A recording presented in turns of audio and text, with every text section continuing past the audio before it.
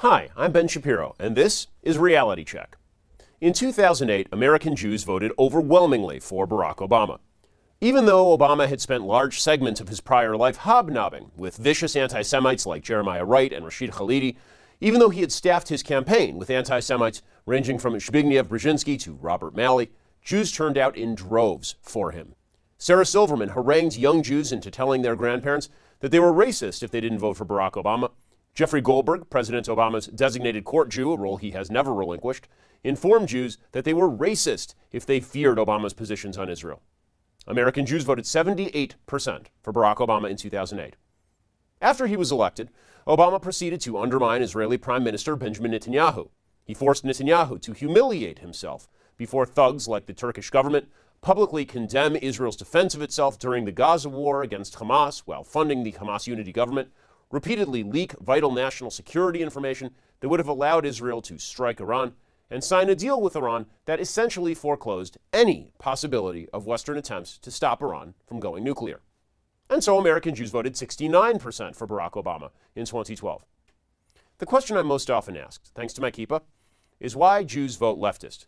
The answer is simple. The vast majority of Jews don't care about Judaism or Israel. They care about secular leftism, which is their actual religion. And the polls show this. American Jews are the least religious group in America. Only 41% say that their religion is important to them in their daily life, according to a December 2012 Gallup poll. Only 34% said they attend religious services at least monthly, compared with 65% of Jews who said they attended religious services seldom or never. 22% of Jews say they have no religion. According to an October 2013 Pew poll, just 38% of Jews say their Jewish identity has anything to do with Judaism at all. Just 10% of Jews identify as Orthodox, people who consider themselves fulfilling the commandments of the Torah. As for Israel, just 30% of Jews say they are very attached to Israel. Only 43% of Jews have ever been to Israel. And here's an amazing statistic. Just 40% of Jews believe that God gave Israel to the Jewish people. 27% say God didn't. Another 5% said they didn't know. And 28% said they didn't even believe in God. So, what does being Jewish actually mean to most Jews? Again, according to that Pew poll, 73% of Jews said it was about remembering the Holocaust. It isn't.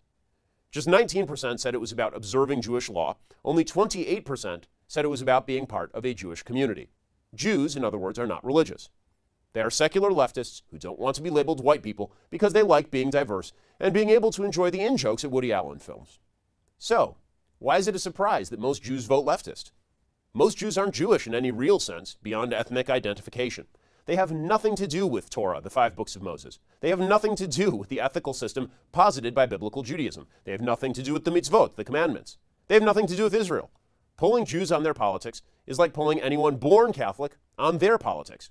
You're going to skew far to the left by including lapsed Catholics. And most Jews are lapsed Jews or never knew anything in the first place Jews. The Torah is not a left-wing document. It opposes abortion. It opposes same-sex marriage. It does not believe in a grand welfare system, but in private charity. It dictates belief that Israel was promised to the Jews and that the Jews have a responsibility to live ethically according to a very specific set of behavioral guidelines. Judaism is conservative in the modern parlance. Those who pretend to back both Judaism and left-wing values are betraying Torah Judaism, which is why while Jews vote 3-1 for Democrats, Orthodox Jews vote nearly 2-1 for Republicans. Now, there are older Jews who vote leftist because they remember the bad old days of country club Republicans who rejected them from the golf course, and they don't realize that things have changed pretty dramatically. There are older Jews who vote leftist because they remember the legacy of European Christianity that preyed on Jews for centuries, and they don't realize that American Christians are Jews' best friends, not the American left that stands by President Obama.